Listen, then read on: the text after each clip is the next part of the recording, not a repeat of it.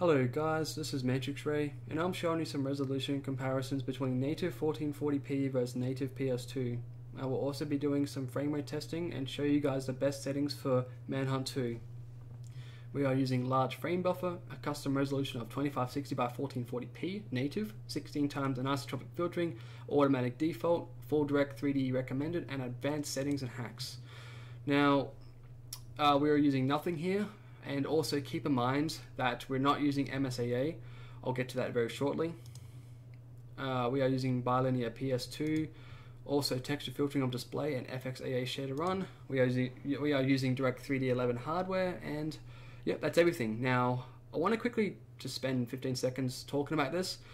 This game on a GTX 980, which is the card I have, I will be upgrading later down the track, but this game is pretty much impossible to play at this resolution. I always hit 100% GPU horsepower on this game, which basically once you hit that, the game clogs up and you lose a bunch of FPS. Also, video RAM always hits 4 GB of video RAM even without this turned on. So this game is extraordinarily hard to run. You need a GTX 1080 Plus to run this game, maybe even a TI. You need a ridiculous graphics card to run this game at full speed.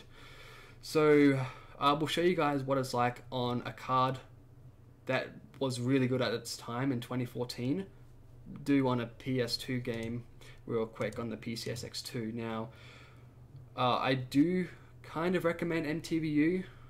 It's not really a CPU intensive game, but I would recommend it just in case if you guys have CPU problems.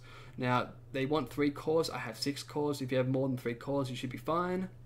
Now, keep in mind, there is a strange blue artifact on the top left corner of the screen there. Now, unfortunately, that cannot be fixed.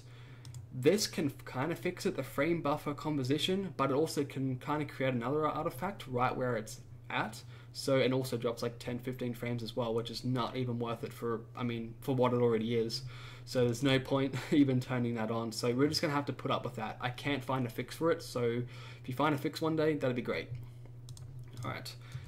Native PS2 targets at 640 by 446, which I think it means 640 by 448. So, pretty good resolution actually for a game like this, which is, great for its time. Now, at software mode, you can see that the box is gone, but it still has some frame rate drops. So as you see, the game does target 30 frames per second. It is very hard to show that it targets 30 frames per second only because it's a hard game to run. Now, as you see, when it says it's 60, it means it's full speed. So that's good. This is what it looks like at 30 frames per second by looking over here.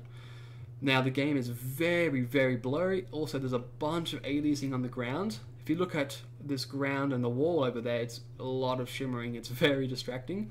But if you go to native 1440p, as you see, the lighting is different. I don't know which one looks better. It's up to you guys, what you prefer.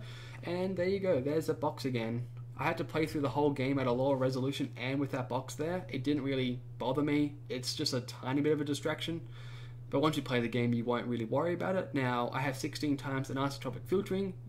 Sometimes turning on allow AP texture can speed up the game, but unfortunately in this case it doesn't. So I can't really turn that on because it doesn't really work. Now, let's make the game choke real quick. There's the choking right there. Now, if you see my game do that, that basically means that I'm bottlenecking my VRAM or my GPU horsepower. It's one of those two, but it's really, really disgusting to see. It's very unplayable. Now, there's a bit of a shadow problem right there as well. Now, you could probably turn on OpenGL to fix it. I think it does fix it, but unfortunately it makes the game run even slower, depending on GPU, whatever GPU you use. Maybe it might fix up a bit better. Basically, this game is virtually not really ready to play unless if you have a overkill graphics card. But let's go to native PS2. Now, native PS2, the lighting looks different, as I mentioned earlier, I'm pretty sure. And it's easier to run, but still drops. Looks a lot blurrier, as I mentioned before.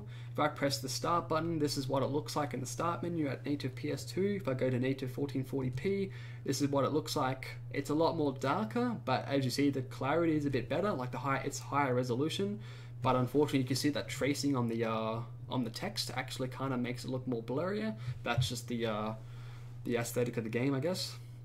Now, this game is in 16:9 as well. You're probably thinking you could do the 4:3 stretched to fix that up, but it doesn't work. I tried it. The game's choking again. Unfortunately, this is very hard to do some comparisons on because of how bad this is. So the frame rate's basically impossible to play on, unless if you play on a lower resolution. I had to do sub 1080p just to play this game from start to finish at a decent resolution, decent frame rate.